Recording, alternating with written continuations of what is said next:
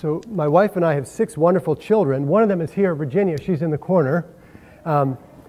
And I made the mistake with our first child, David, of trying to coach her through labor. I thought I was, the helpful guy. And she quickly looked up and she said, "Shut up, please, I can do this." And that was the end of my coaching experience in terms of that part of our marriage. But there are times when coaching does involve family cleanup nights and stuff like that. But personal vocation coach, at the heart of it, is about helping each person understand and grow into and become the unique person that God has called them to be. So that's really the heart of what I'm called to do, both as a father and as a husband, and also as a teacher and coach as well. So it's very, very good to be with you. It's delightful that we can be here together, and we just had Mass together with the glorious singing and glorious worship. So that was such a delight to be with you there. I want to begin with a story. Can you all hear me well enough? If you can, give me a thumbs up. Okay, good. I want to begin with a story of Mother Teresa and a reporter. And it goes like this, and perhaps you've heard stories like this. So a reporter who probably had some affinity for numerical analysis with numbers asked her once, "Mother, here you are in the slums and there's hundreds of thousands of poor people around you. Does it bother you that you're making such little difference, really, in the lives of all these hundreds of thousands? You're not making much of a difference, Mother Teresa, are you?" And she said, "I'm not concerned about the masses. It's not a numbers game. I'm not concerned about the numbers. When I leave my convent and attend and see the person there in front of me, poor person perhaps, this is Jesus to me. And at that moment, He's all that matters. At that moment, He's all that matters, because this one here is a unique and unrepeatable image bearer of Christ. And at that moment, this is who I'm called to love. That singular focus. I'm not concerned about the numbers, I'm concerned about the one. The one. So that story of Mother Teresa is instructive at many, many levels. But I want to use it to introduce the first of 3 different parts of what I'll be presenting to you today about. The first is this. Each person, as created being, is a unique and unrepeatable image bearer of Christ, and already a part of God's grand story. So at Mass a few minutes ago, as Father began to talk about how each of us are a part of God's story, I said, I love how the Holy Spirit works themes together, because that's a huge theme that we're going to talk about today. Every single person, by virtue of their creation, is a unique and unrepeatable image bearer of Jesus Christ. I'm going to return to that in a moment with Mother Teresa and the story of the reporter and her. The second thing I want to cover, though, is that each also has a personal vocation. And a very important point here is that we're not talking about state in life, simply, but a unique call by name that includes our state in life and many other things as well. But it's a call by name.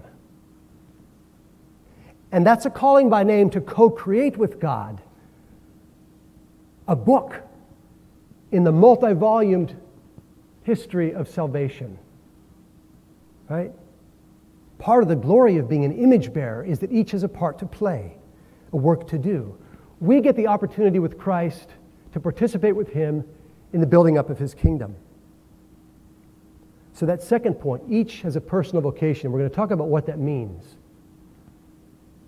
Finally, your mentors are here to help you co-create your own personal vocation and respond to it more vigorously in the months and the year to come. Now, they're going to do that in part. They're going to do it in many, many ways, but in part through what we call fulfillment stories. And so in the third part of my presentation today, we're going to talk about that, what we mean by fulfillment stories. Essentially, it's a story of taking stock of what the Lord has already done in your life and the way that you express in a way that has never been given before in the history of time and never will again until the end of time, this unique expression of God, the facet of His glory. So those stories give a glimpse of that. And your mentors are going to be working with you, along with a variety of other kinds of things as well, but they're going to be working with you in those fulfillment stories to help you see part of how you image the Lord and what that implies for your life going forward. Okay. So I want to go back to this first point, that each is a unique and unrepeatable image bearer of Christ, and that you are already a part of God's story. Let's think about Mother Teresa. And if you haven't yet seen the glorious statue of Mother Teresa, in the bottom floor of the basilica, you've got to see that, because that statue gives evidence of what I'm about to talk with you here about.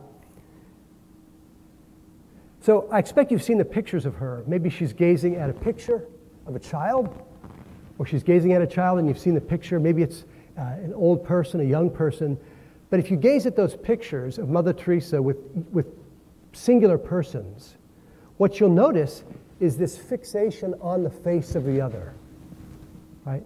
The other thing that Father talked about in the homily that we heard about from St. Paul is that the glory of God is in the face of Christ, right?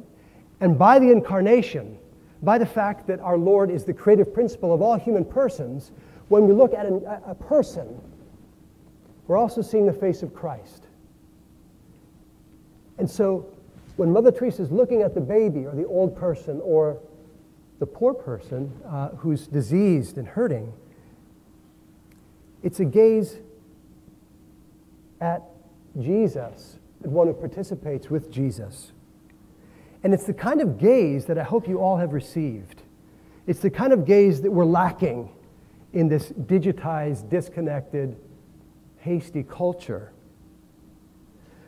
But if you've had those moments, and I believe most of you had, I hope you have, you know that at those moments when you're being gazed at by a parent or a loved one or a mentor or a coach, that at that moment you're the only one that matters at that moment. And so that's the gaze of Mother Teresa for each unique and unrepeatable person. I think it's important also to look at what this is not. Mother Teresa and others who look with love at the unique human person are not doing so because they're a mere symbol of Jesus, a representative of our Lord. And I think sometimes when we talk about seeing Jesus in the face of the poor, we have this idea that poor person is a kind of shell or a mere representative. But that's not what's going on here. Because our Lord is the creative principle of all persons, all being, right? That person is a unique word of Christ. So she's looking at Jesus, this Jesus. This Jesus. Not that Jesus, but this Jesus. So, to see the person as sort of just a symbol or a shell of Christ is actually depersonalizing. And I think we can question ourselves, how do we look at the other when we're considering the other as our neighbor in Christ? So Mother Teresa saw, and we ought to see, that this particular face of Jesus is every person. Right? Every person is a unique and unrepeatable image bearer. So each one is a particular Word of God held up in existence by the Word of God, who shines through that person in a particular way. So my sisters, we're about receiving the gift that we are. You are here about receiving the gift that you are. And the first thing, the first foundational step is at the level of creation. We're going to get to the glory of baptism in a moment. But even at the level of creation, to truly receive the gift that we are and the gift that every person is, we have to recognize that He created us already, even before baptism, to be a unique image bearer. And that's profound. And if we fail to do this, I think we can fall into a risk of treating the unbaptized, for example, as just sort of the unwashed damned. Right? Those who have not yet participated in the life of Christ through baptism. And that's a major problem. And also considering ourselves and our own story that way as well. So we've got to begin at the level of creation when we talk about receiving the gift that we are. Because you are created by the Word of God to be His image bearer. Now, emphasizing the glory of the person at the level of creation, it's not to undermine baptism at all, but to highlight it. The person, unlike the teaching of Martin Luther, is not a dunghill, right? Not just a lump of mud before the grace of baptism, but a diamond, an immortal diamond. The horror of sin and damnation which baptism evaporates is that persons, created to shine in glory, spend eternity in darkness. Now let's turn to who we are as members of the baptized. This is where we almost have, sisters, in unspeakable glory. And I want to dwell here for a little bit because I think that we have a kind of an anemic sense of baptism as Catholics. And we've got to stand on the reality of who we are as baptized members of the body of Christ. So our identity at baptism is radically changed. As beautiful as we are in creation, at baptism, there is a radical and ontological change, a change in being. Let's listen to selections from St. Paul in the book of Galatians. For as many of you as were baptized into Christ have put on Christ. You are all one in Christ Jesus. I have been crucified with Christ. It is no longer I who live, but Christ who lives in me. And the life I now live in the flesh, I live by faith in the Son of God, who loved me and gave himself for me. Now, what he's not saying here is that he's just been absorbed into the Godhead, right? He's one with Christ, he's put on Christ, but he still uses the personal singular pronoun, I and me. So there's a vitality of uniqueness in the baptized, where St. Paul can say, right, it is no longer I who live, but Christ who lives in me.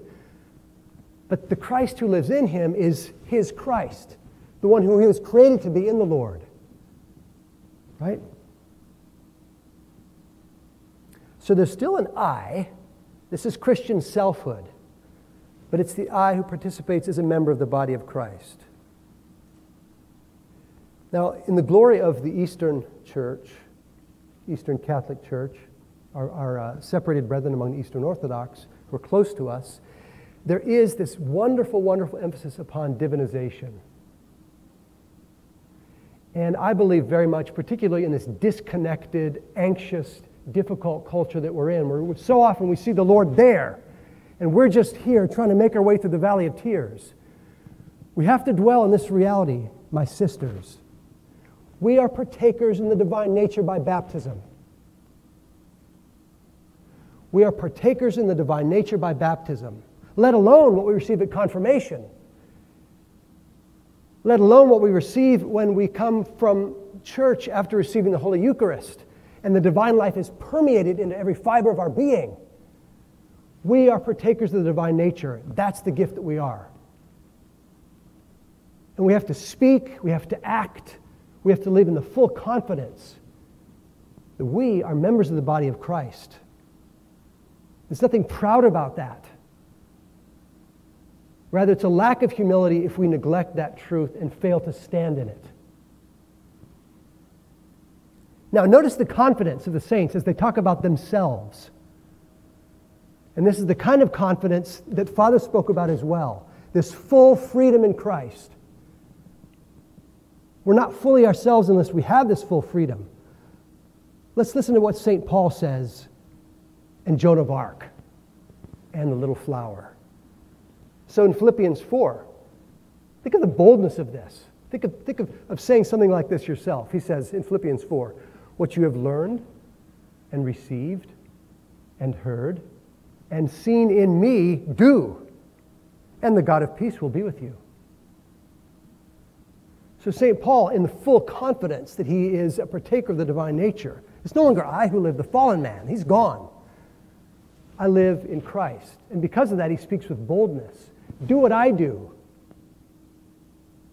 Do what I do, and you'll receive the peace of Christ. Think about the young 19-year-old Joan of Arc. It's amazing. She says, I'm the envoy of the King of Heaven. Can you imagine yourself saying that? Or, I'm the drum on which God is beating out his message. Whew! Right? She says to the French troops battling English invaders, follow me and my banner, and we're going to win. Right? We're going to win. We're taking them out. Right? So it's this 19-year-old girl, peasant girl, who's so aware that she has no strength in herself, but has all strength in Christ. And she can speak with boldness and confidence. Again, not as if she was absorbed in the Lord, because the Lord delights in taking a 19-year-old to whoop the English army. Right? And she knows it. The glory of St. Therese, the little flower. Think about this boldness. Because not only is she talking about who she is right as a person before she had gone to glory, she knew she was going to glory. So she says this, when I die, I will send down a shower of roses from the heavens. I will spend my heaven doing good on earth. Right? She's so fully confident that she is a partaker of the divine nature that she's telling us all, yeah, when I'm up there, I'm just going to be showering down roses because that's what God wants from me. So notice that confidence. She's using the first person singular, I, but she knows she's a full partaker in the divine nature. And that's the kind of confidence that we have to have. This full confidence that Father spoke about at the end of the homily is standing so firmly in the reality of our baptismal graces, the reality of the Eucharist, the reality of who we are as confirmed members of the body of Christ, that we walk in total confidence and boldness. Now notice also how bold they are about building his kingdom. They are aware that they are part of God's story in a powerful way. St. Therese, I'm so much a part of God's story that I'm going to spend heaven showering roses on the rest of the earth, those who ask of me. Right? So when we're aware of who we are in Christ, we're also aware that we're doing his work, and it's important work. And no one else has the work that I have. It's a special work. It's not been given to anybody else, and this is true of each one of you. God has put you on this earth to do a work that hasn't been given to anybody else in the history of time. What a glory that is. What a glory that is. So St. Paul is able to say that I'm one in Christ. I've been crucified with Christ. It's no longer I who live, but Christ who lives in me. So we ought to be able to say, but it's uncomfortable. Listen to this. I am an alter Christus. I am another Christ. It's easy for us to say, oh, I see Jesus in my neighbor. How often do we say, I'm another Christ? By God's grace alone. Am I saying yes? By his grace, gave me the grace to say yes. I am the face of Jesus. But the saints speak like that with boldness. Why can't we? We must to become and receive fully who we are. So if you whisper that to yourself, I am another Christ. I am the face of Jesus. It's a little squeamish, isn't it? But it's true. So if humility is acknowledging who we are before God, then failure to declare that by baptism I am another Christ, that's a lack of humility. And we want to be humble, don't we? So receive the gift that you are.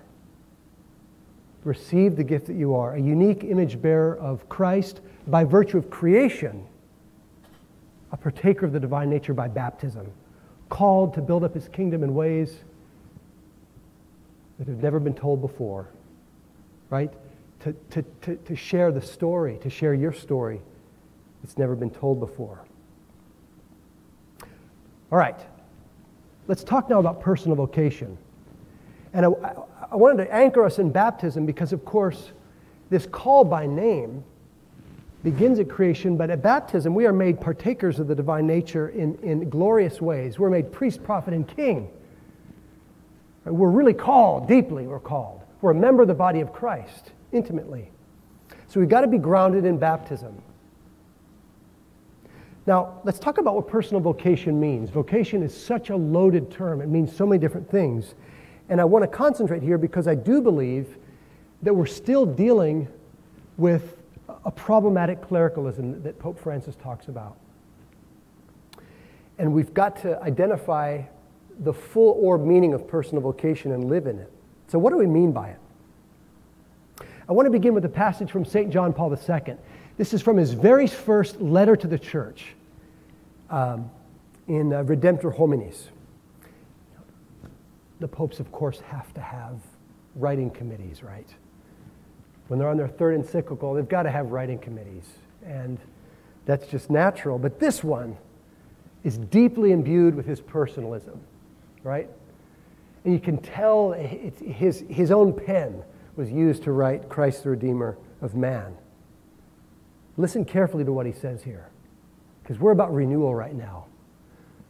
The world's fallen apart, but we're not worried about that. We're about renewal, and you all are a big part of that. So here's what he says. We must, however, always keep in mind the truth that every initiative serves true renewal in the church and helps to bring the authentic light that is Christ insofar as the initiative is based on adequate awareness of the individual Christian's vocation and of responsibility for this singular, unique, and unrepeatable grace by which each Christian in the community of the people of God builds up the body of Christ.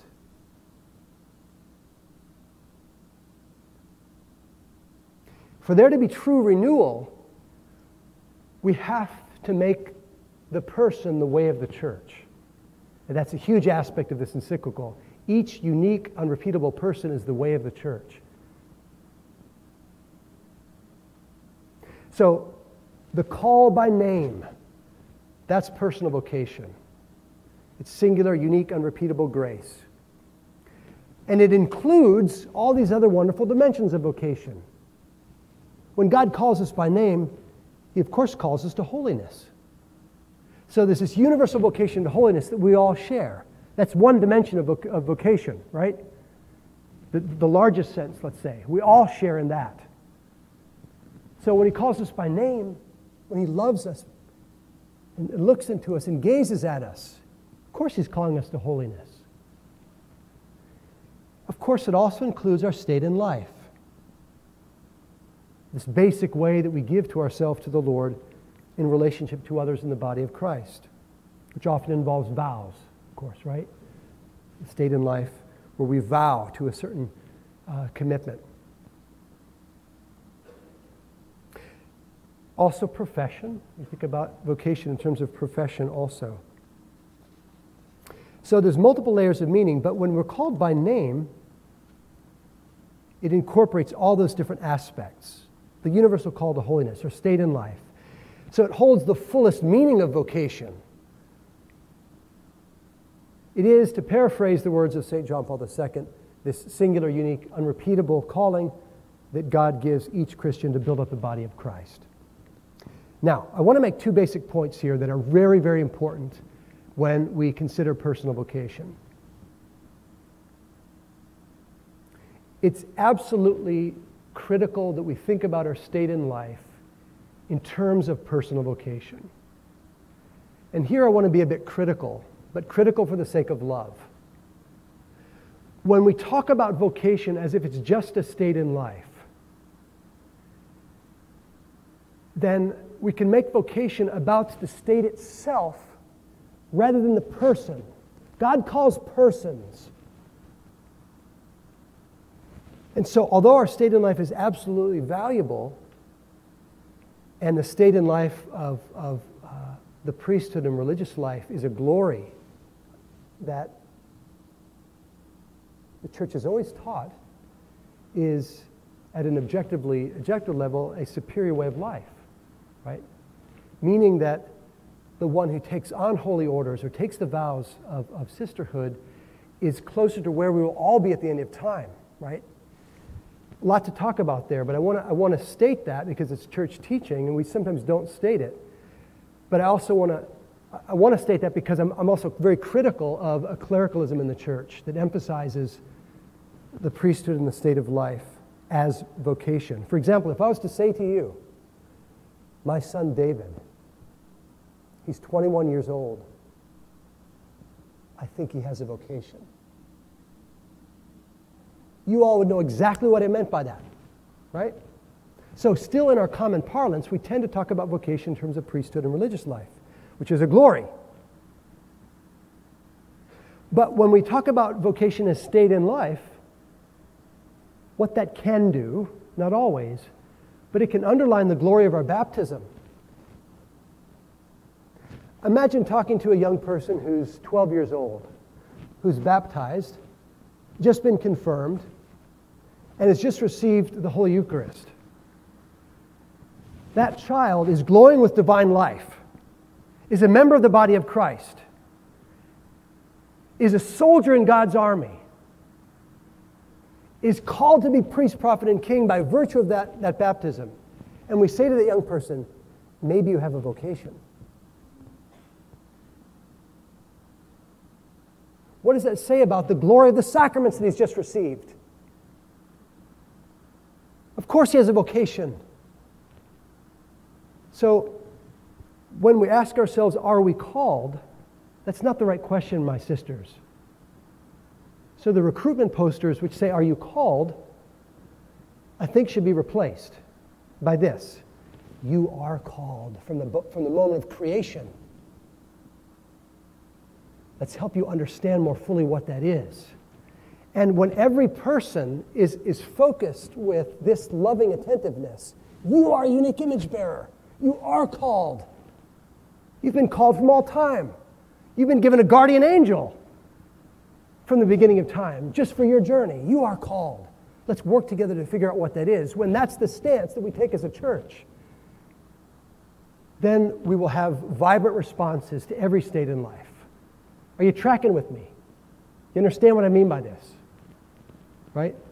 I have to be a bit critical because I think that so many of our young people who are spiritually tepid, they need to be encouraged that they are called, that they are unique image bearers. And when that's the focus, then there will be more responses to priesthood and religious life, which we do need desperately. There will be stronger marriages. But the focus here is that you are called by name.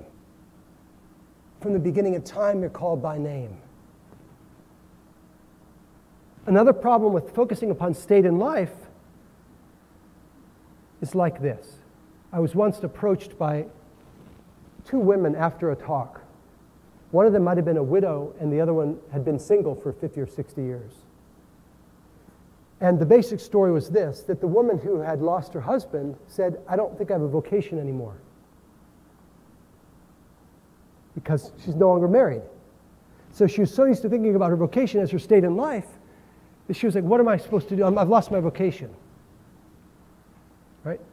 And the single person said, there's such an emphasis upon marriage and priesthood and religious life that I don't think I've ever had a vocation. I'm still discerning it. That might be true as state in life. But when we recognize that we are called right now at this moment, that we're right now part of God's story, yes, we have a personal vocation. And it may be that you've lost, sadly, your husband. It may be that you've wanted to be married, but you're not. But you have a personal vocation.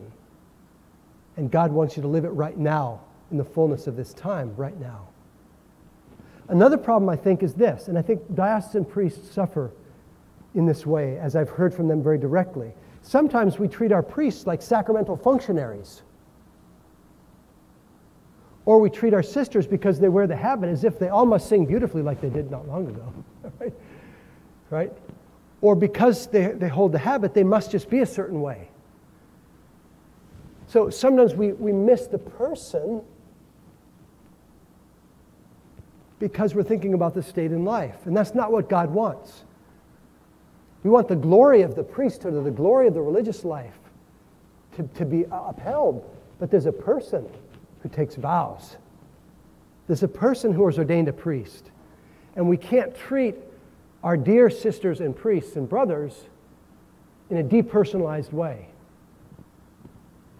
I think some of the disassociation in the crisis of sexual abuse has to do with this separation between sacramental function and personhood. Also, there's this. I don't know how many of you young persons are married, but every semester at Franciscan University, I get this story from my students because they're used to thinking about vocation as a state in life. When I talk to them about personal vocation, and they recognize that at that moment, they are called.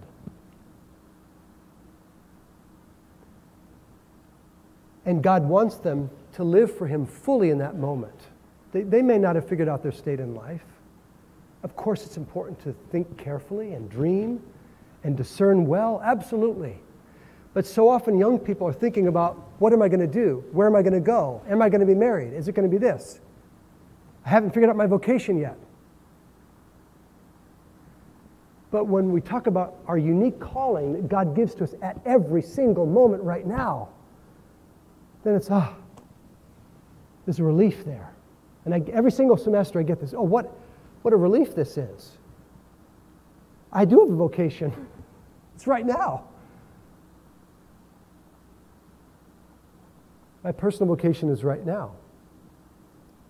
And so it can relieve anxiety and also can allow young people to live in the dignity and the responsibility of their calling in the present moment.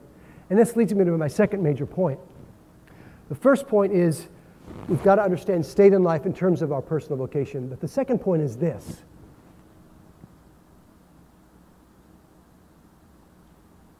Now is our personal vocation.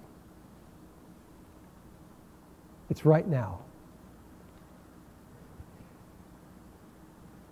The wisdom of the saints, over and over and over again, instruct us to abandon ourselves to the sacrament of the present moment. The Little Flower speaks this way. Jacques Philippe speaks this way. Father Walter Chiswick speaks this way, right? De Caussade in Abandonment to Divine Providence speaks this way. Mother Teresa speaks this way. It is absolutely vital for us. And I think we can't have that full confidence that Father spoke about. I don't think we can have that full confidence unless we're fully living in the sacrament of the present moment, fully in the now. Because we're thinking about what's to come, we don't quite know what it is, we're a little worried about it, and maybe we have regret about the past, or we're worried about the past, we're not sure what the Lord's going to do about the past, we have regret and shame. Full confidence is saying, hey, I have no idea what the Lord's going to do in the next 5 minutes. He may come again in glory. But what I do know right now is I'm supposed to be here. You're all there. The Lord's called you here. And I can say yes to Him because the Holy Spirit is fully present here and wants me to be fully present to Him. So that's another thing about personal vocation, and also another very critical thing for us to relieve the depression and the anxiety and the worry. My personal vocation is right now. And there's a lot of wonderful aspects of this. We know, for example, that God lives in the eternal now. Right? God's not one who, He holds all things in the eternal now. Right? The past, the present, it's all one to Him. He lives in that eternal now. So when we are confidently living in the sacrament of the present moment, we're more fully imaging Him.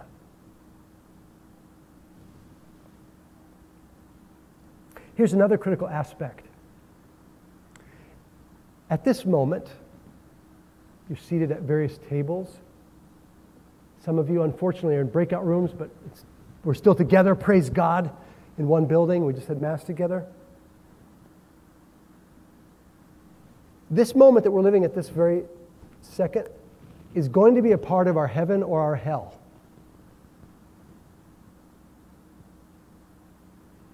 If we fail to say yes to our baptismal graces and should fall and separate from God, this very moment is going to be part of our hell. Because you see, we are creatures that by God's grace are intended for all eternity.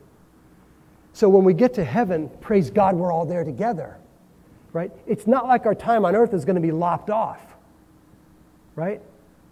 Because we're immortal creatures, every moment that we're given is a part of who we are in the eternal now of God. Are you tracking with me? If you do, raise your thumb, please. Okay? So what that means is that our heaven includes this time. So when we're wandering around worried about what we're going to do, right? Worried about our past, worried about the future, we're kind of screwing it up a little bit, right? And in heaven we'll say, well, God redeemed that, but I kind of screwed it up. But He still makes glory out of it. The point is this. Every moment matters, my sisters. Every moment is permeated with divine grace. Every moment He calls us to say yes to Him and be His unique image bearer right now. And that's a glory. It's an incredible glory.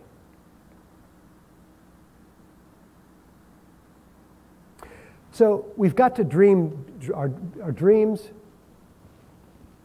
We've got to plan for our future. We've got to discern well about possible direction. But we've got to live our personal vocation in this present moment. And it's not a passive exercise, right? On the contrary, we live in the now more fully when we're anchored in hope for the future and also grateful for the blessing that we've received in the past. Okay, I want to turn to the third part of this presentation.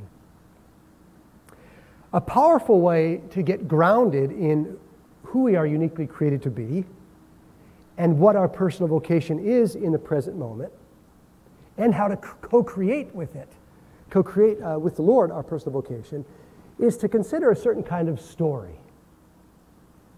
And we call those fulfillment stories. So I want to talk about those fulfillment stories and the opportunities that you're going to have to discuss them with your mentors.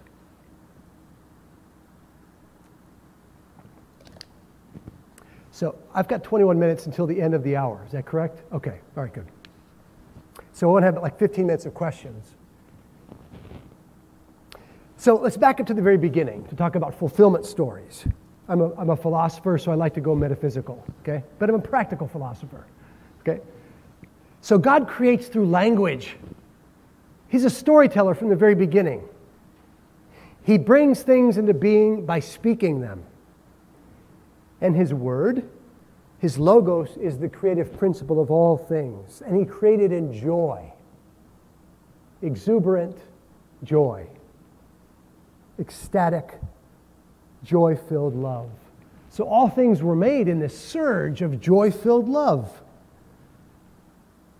And then after creating them, He intended them all to return to Him. The whole universe is a return back to the Father through the Word. So it's this principle of Aristotelian and Thomistic metaphysics that every being in the universe is on a journey back to the Father. And every being wants to be itself. Every being has this natural desire to be itself, even the birds and the bees and the rocks, right? It wants to be its proper place in the universe. Now, another Thomistic principle, I'll pull these two together, is that action reveals essence. Action reveals essence. So the kind of action that we as persons are supposed to engage in our journey back to the Father it's important to identify what that action is for us as persons. So we understand ourselves and others by authentic action. Action reveals essence. So we got to show ourselves forth in authentic action. That's not lazy action. It's not going through the motions action. It's not fake action. It's authentic action. And at that level of creation, we're going to see what that authentic action is. That's, of course, perfected by grace. So fulfillment stories are about authentic action. And here's what they are. You're going to learn more about these from your mentors, but it's basically this. Fulfillment stories are about activities a person has deeply enjoyed doing and believed they've done well. Simply that. Stories when they've been in the zone, been in the flow. Or my friend Ron McNamara, who married a Spanish woman, says there's a phrase like this in Spanish called being in your salsa. Right? Being in your flow. So this is authentic action where our capacities are fully engaged. We kind of forget ourselves. Right? We're deeply engaged. We love it. We lose track of time. Now, these are not stories, and you got to get this. These are not necessarily stories about contemporary success or achievement in the contemporary way that we sometimes think about achievement. It doesn't have to be about gold stars and meeting sales quotas and having a 4.0.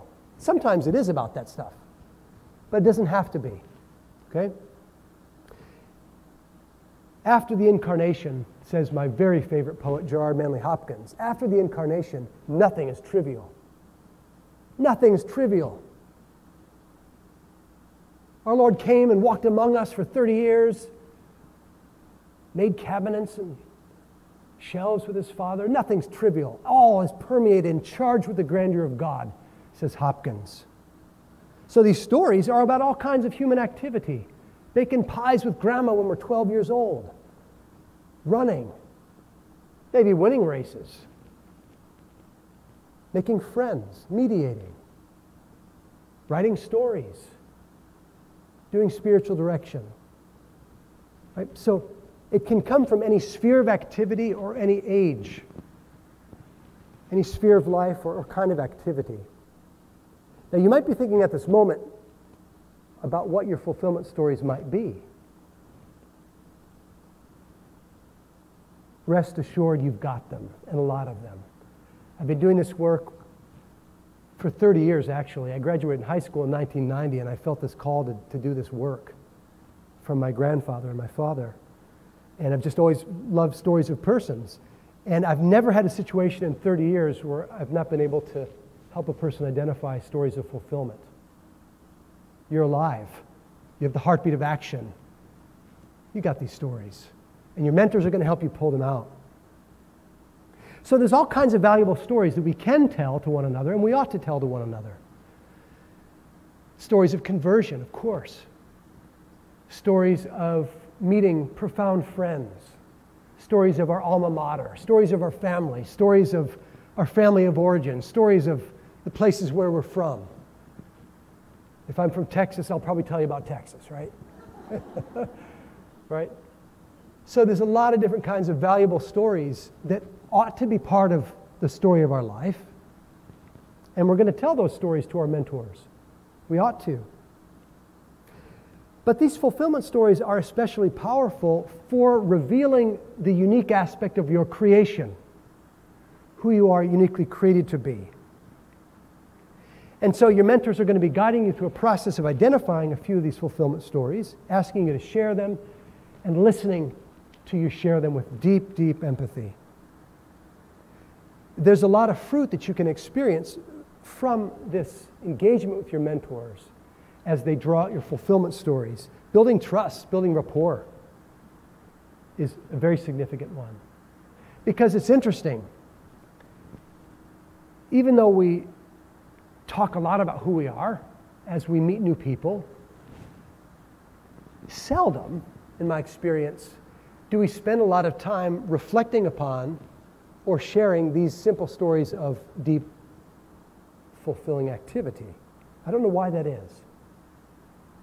But it's true that we don't often do this. So when we do so, we're gaining insight into the unique gifts, the unique creative impulse, the unique way of being that we are. And so your mentors are going to be able to see that, and you're going to see it too as well. You're going to gain more and more awareness of who you are uniquely created to be, and that's critical for receiving the gift that you are. So I want to close here in just a minute so we've got time for questions. But there's this beautiful connection between your stories of fulfillment and your personal vocation. Because God created you uniquely, He delights when you live that, when you express that in simple ways. Right, so I've got 6 kids. All of them, they even moved in the womb differently, believe it or not. Fascinating. My wife shares these stories. It's very fascinating. But when each child came forth into the world, they just had a love for being a unique sort of being that they were, before they were even conscious. They wanted to be the unique being that they were because God delights in that. He delights in the simple joy of being fulfilled according to how He made us. So these stories of fulfillment are going to give you a snapshot of you living your personal vocation. And in almost every case, they also show the sort of good and the kind of contribution that you've been created to make also.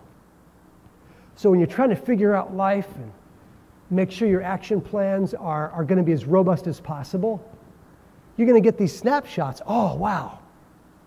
I felt fully alive. I felt fully myself there.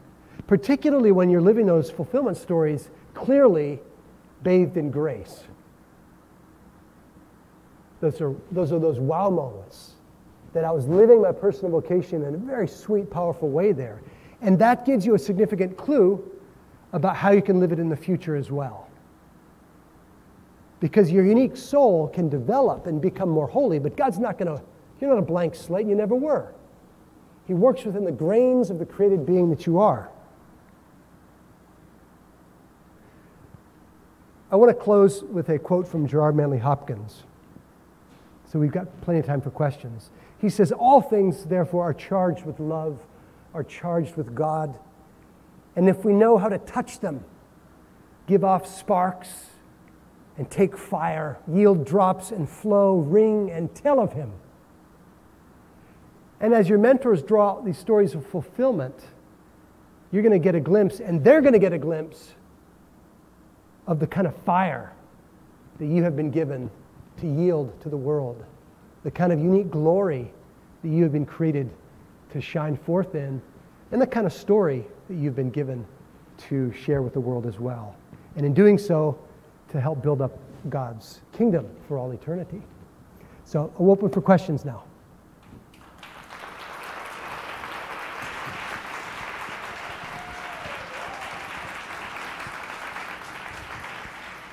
Thank you so much for that. I loved especially the Joan of Arc quote, right? We are all drums on which God is beating out His message. Right. And you're a great drum, so way to go. We heard that. So, all right. So our first question that we have from the audience is, how do you plan responsibly for your future while committing to live in the now? There's a lot of answers to that, I think, but here's one. Living in the now fully, I think, involves this. It involves asking this question and answering it. What are my responsibilities right now?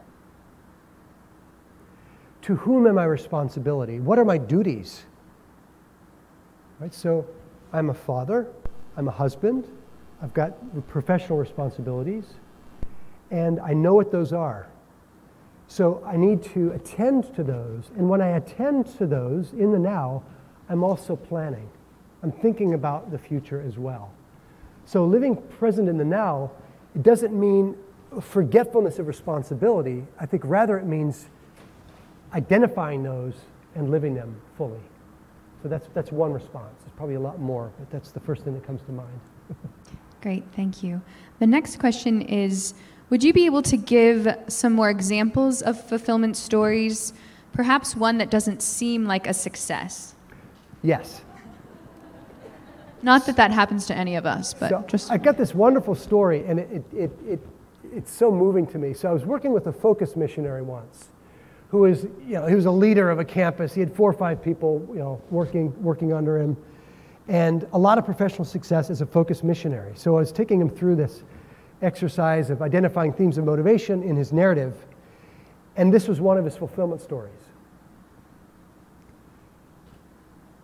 Taking my family to Mass on a very, very snowy Christmas Eve in our large GMC Yukon. He said it was snowing, a little scary. Picked my daughters up, wrapped them in my coat, brought them to the GMC Yukon, put him into the Yukon, carefully drove to Mass, worshiped with them at Mass. Snowing's really coming down. Wrapped him up in my coat, brought him to the Yukon, put them in. My daughter, as I strapped her into her car seat, looked at me with great joy and gratitude. That was his fulfillment story. Taking his kids to Mass, right? Because he was living his St. Joseph fatherhood at that time. And it was just so sweet. And he was involved, wasn't a passive exercise. He's driving very carefully, right? And attending to his family. So that would be one, right? Great, thank you. But also there's this. There's literally there's baking pies with grandma. There's building relationships. There's making people feel welcome. It's all those things that we can think of are mundane, but oftentimes are full of God's glory. The next question has to do with suffering and how we can kind of integrate that into our personal vocation.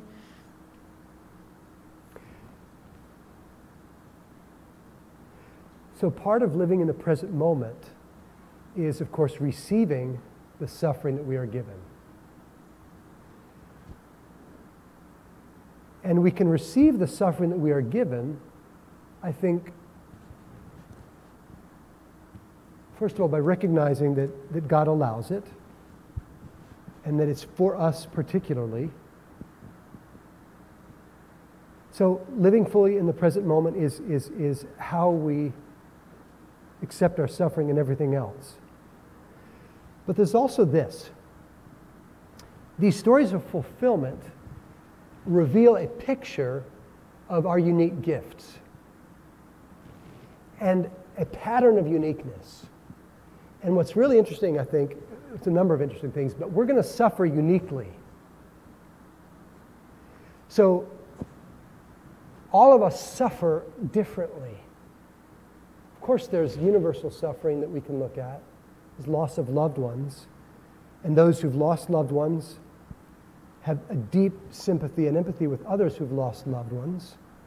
But because of how God created us, we will suffer uniquely.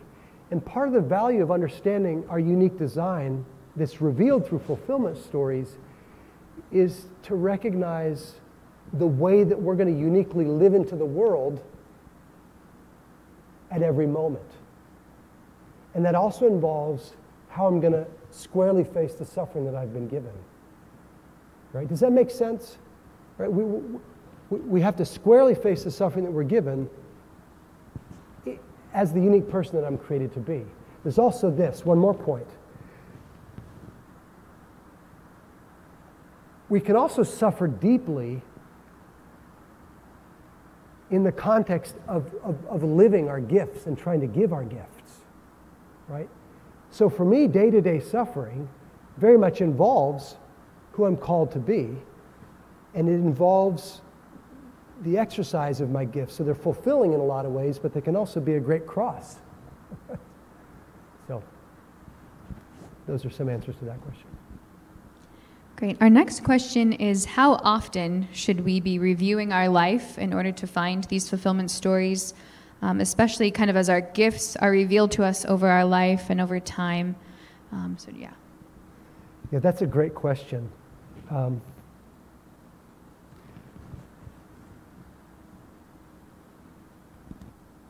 I think it's really important at pivot points. It's really important at pivot points to take close stock of who our unique gifts are, or what our unique gifts are, rather. And those fulfillment stories, they do provide this consistent pattern. It's quite beautiful. So when we're trying to discern major directions in life, we just necessarily ask ourselves, all right, Lord, what are these unique gifts that you've given to me? And what are the sorts of needs in the world that they are ordered to fulfill? And so taking really good stock of who I am in those fulfillment stories helps us to answer those questions. What are my gifts and what are the needs that they are oriented towards fulfilling? But there's also this.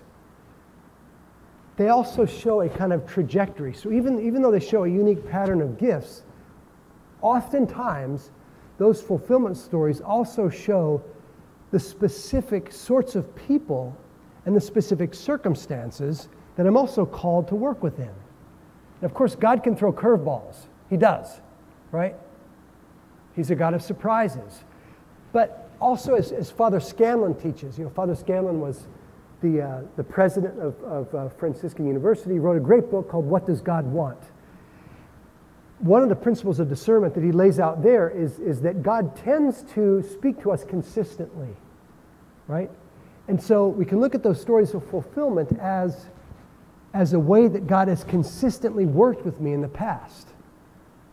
And so that also helps to see a potential trajectory of my future, even though God's going to sometimes throw curveballs, and we got to be aware of that. Good. Thank you. Thank you so much for your presentation, for the answers to these questions. And I know this was just a quick taste, really, of something you've given your life to, but just so that you know, he has partnered with Given over the past weeks and months and has been working with the mentors and preparing them with his organization, Inscape Vocation. So your mentors have been trained in this much longer than 45 minutes and are really able to assist you during these next days and during the next year. So you will be receiving more assistance as you walk through this next year. But again, if we could just thank Josh one more time for his time. Okay, one more thing. Thank you very much. It's a delight being with you. I want to say one more thing. The mentors that you all have been given to work with are full of the love of the Holy Spirit. And I've never worked with a group of people where I had such a consistent sense of the unity of the Holy Spirit and this eagerness to love and serve as I have with this group of mentors. And even though it was on Zoom, right? I was taking notes on the stuff that they were saying as I was going through the work with them. So you're truly blessed with a great group of mentors, and it's been a great privilege to work with them and with Given as well. So thanks for the opportunity. Okay.